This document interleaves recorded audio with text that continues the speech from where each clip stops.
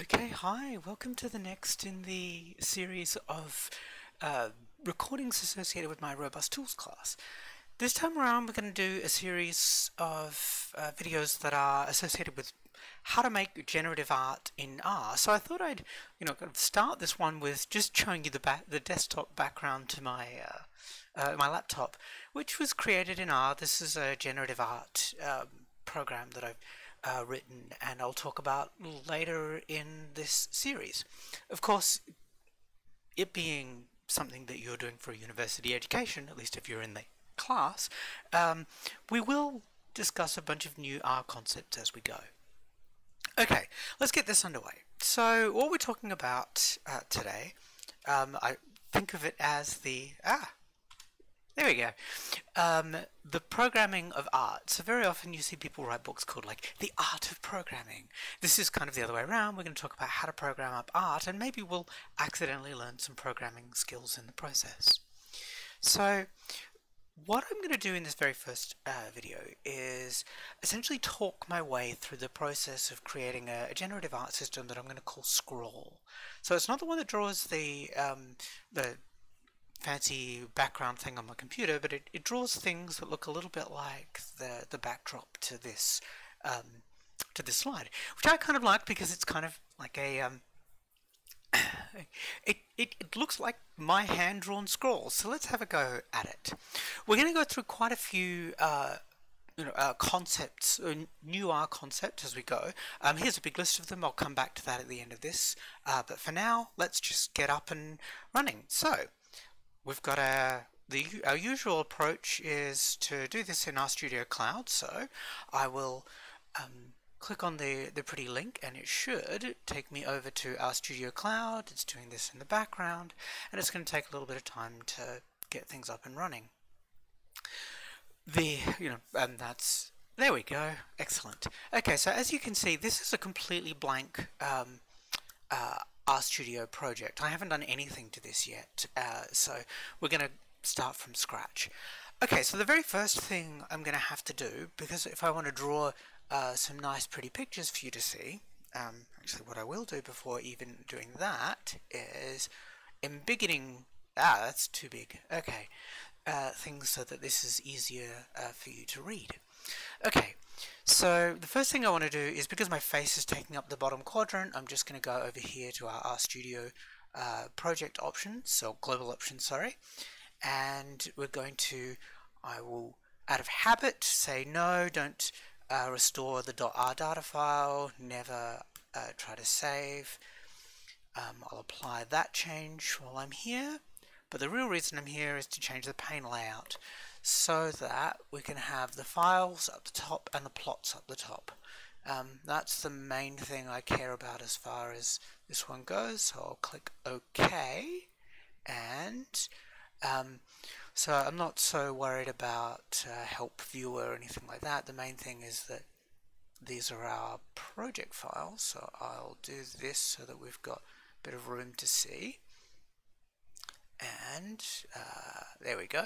So we've got just our RStudio project. So now that you can see what I'm doing, let's get up and running. So imagine I'm going to create the system called Scroll. Well, the thing that I'll want to do is have this in an R file. So we've got one open already, which is great.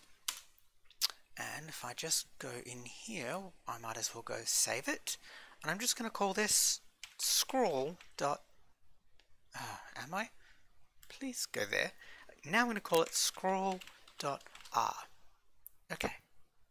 And there we go. Now it's been created. Okay, so this is a completely blank RStudio project, so we're going to need packages. So I'm just going to create a section of my code. So it's always nice to do things in section. That's Control-Shift-R to bring up the insert section thing. And I'm going to write something called preliminaries. Now first off, so we'll go OK, and this gives me this nice little sectioning thing, and we'll go,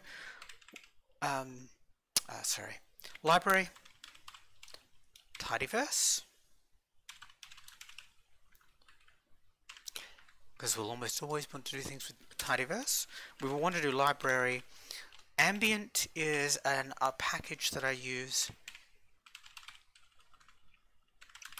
to do a lot of generative artwork with, and I'll talk a little bit about that as I go. Library Psycho, which is short for scientific colors, which is going to give us some color palettes, and library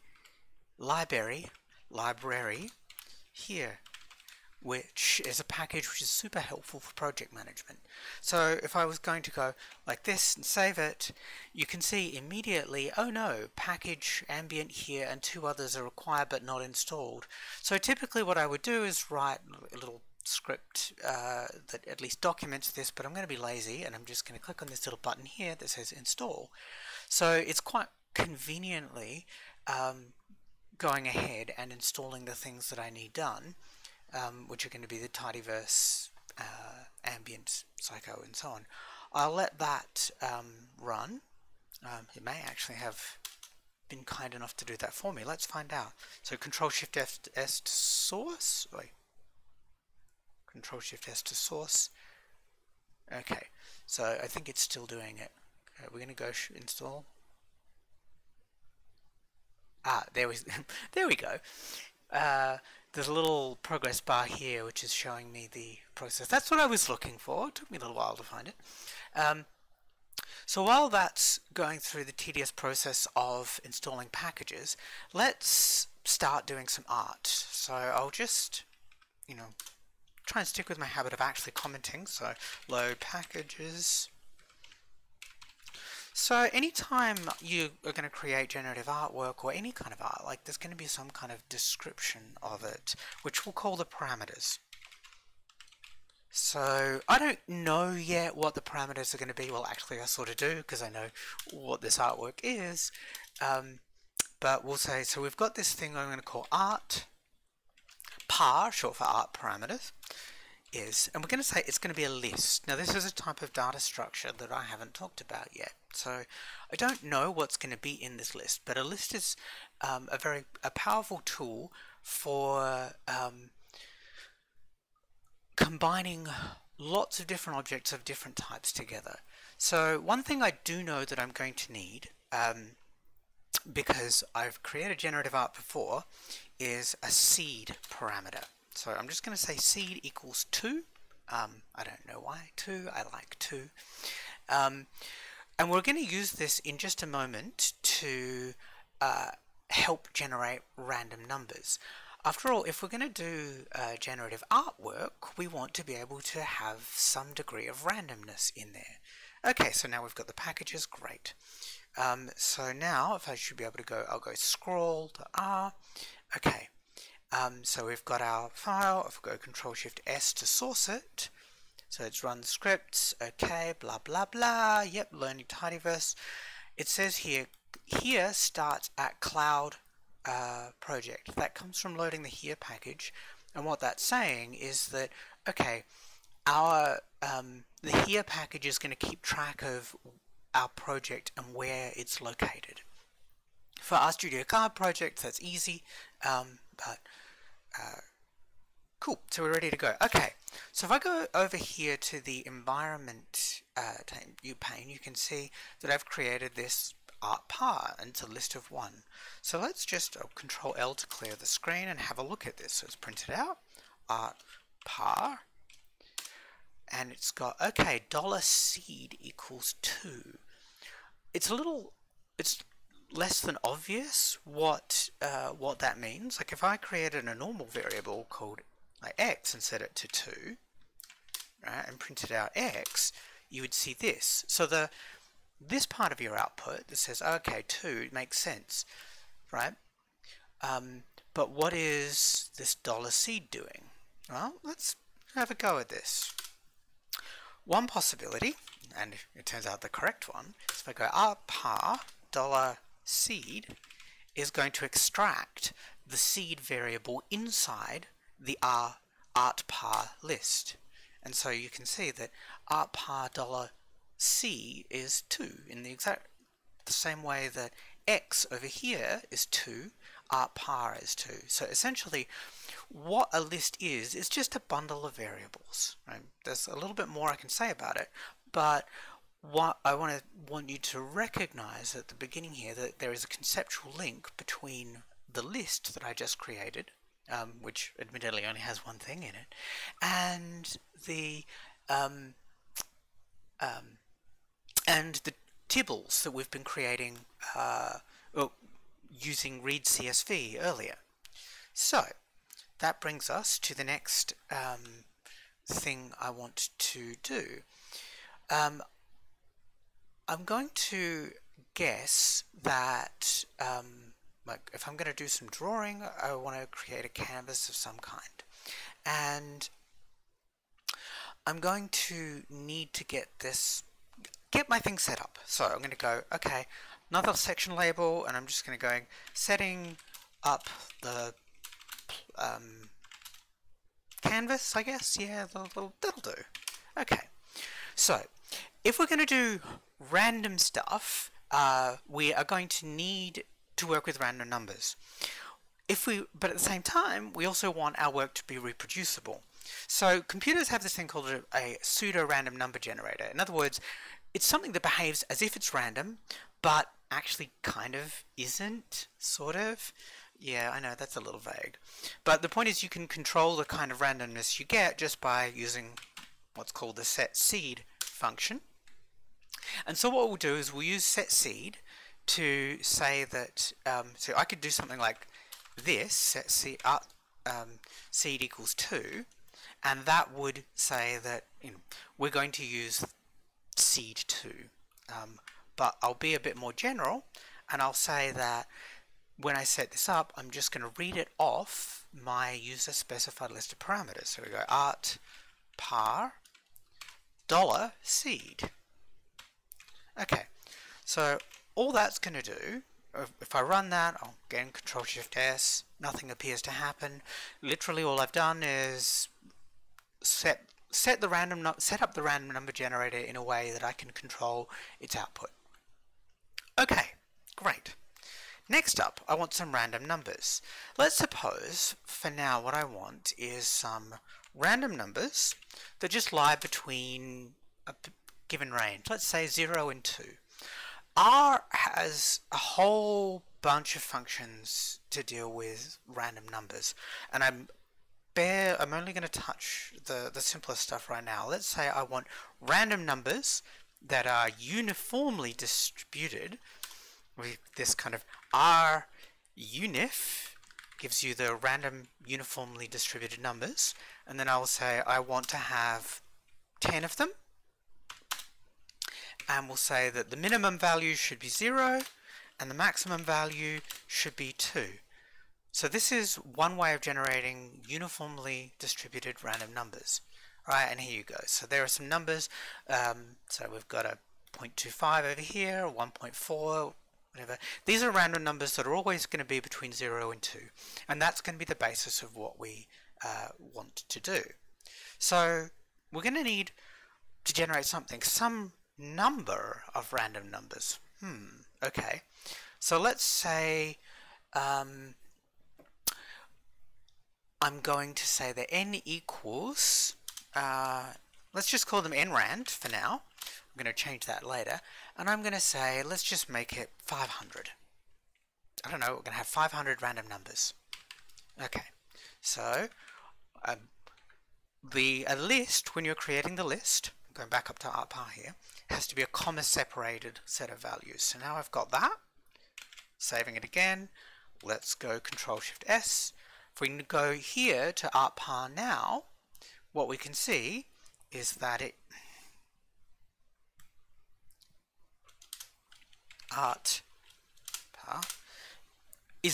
is a list that has 2 variables in it. So if I go aRt and then go $, it gives me 2 options here. So the seed is 2, but I could also, if I wanted to, go nrand, and that says 500.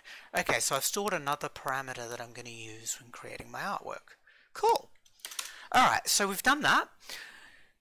Next up, I'm going to need some random numbers to work with, I guess. So let's say, this time around, what I'm going to do, because I was trying to hint to you before that there's a connection between tibbles and lists, let's create a tibble.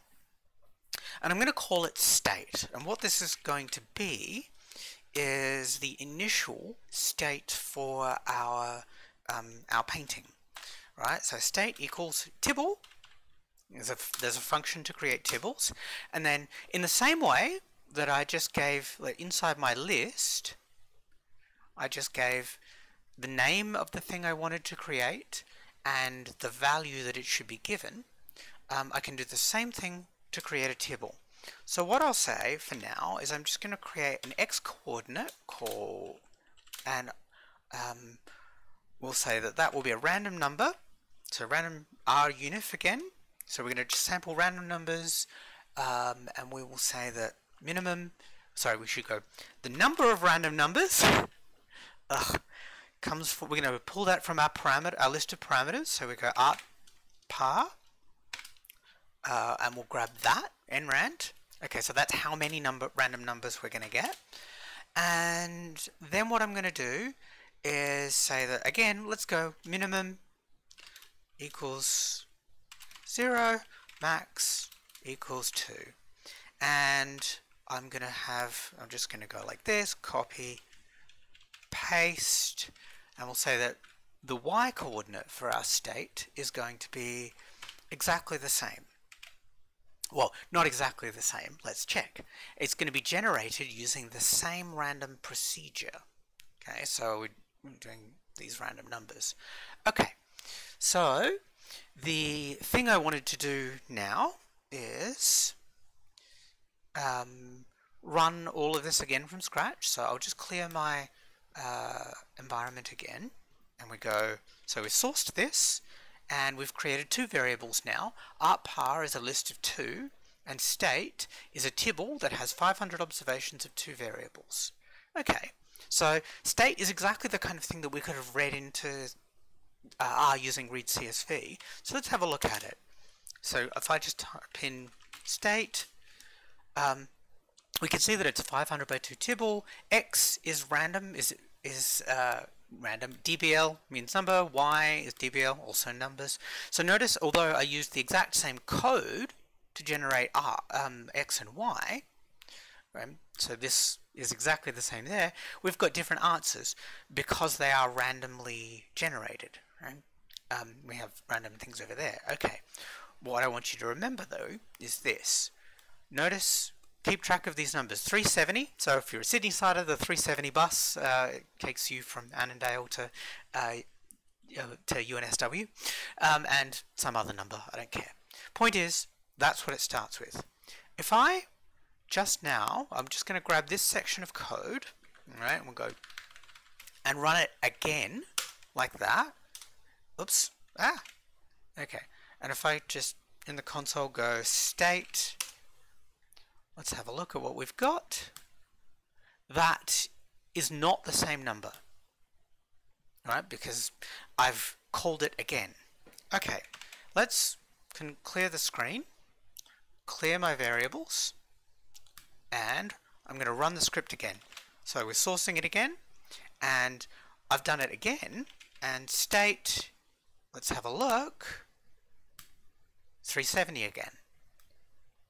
We got the exact same number there because at the top of the script, set.seed has reset the random number generator here. And so this will always be the exact same set of random numbers that we create. And this is kind of useful. We've got something that behaves like it's random, because if I keep doing new things using runif, I get different answers. Again, notice that my x and y values are not the same as each other.